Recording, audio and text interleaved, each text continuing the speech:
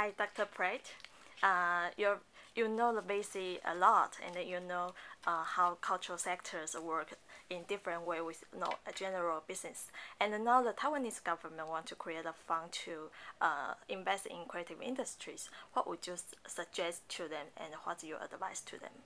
I think the first thing is that one needs to look at the longer term investment, and venture capital is usually interested in the shorter term. So one of the things that the public sector could do would be to extend the period of time that one has for investment.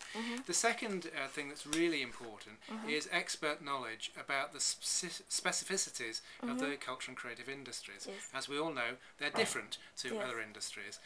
One needs to appreciate that difference and the challenges that that presents in terms of investment. Generally, the venture capital industry works on a principle of a balance between risk and knowledge. And when you have no knowledge, you have a great amount of risk, and the way that's expressed is that you charge companies a very high interest rate for loans. So if you have more knowledge, you can afford to have lower interest rates, and you can generally involve what you generally encourage more investment. I guess the other point is that here's an opportunity to actually create some exchange of knowledge, knowledge transfer between the public and the private sector through this advice.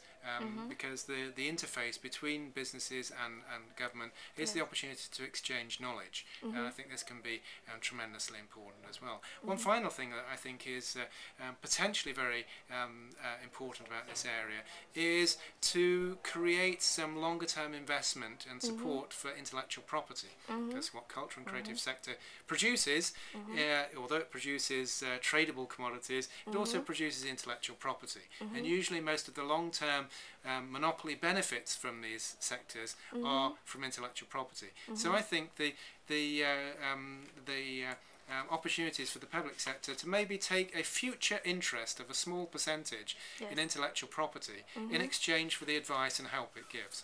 And therefore you have a balance on both sides between the present and the future, the present help and the future benefit for the public sector, which then will hopefully make funds like this sustainable. Excellent. Thank you so much.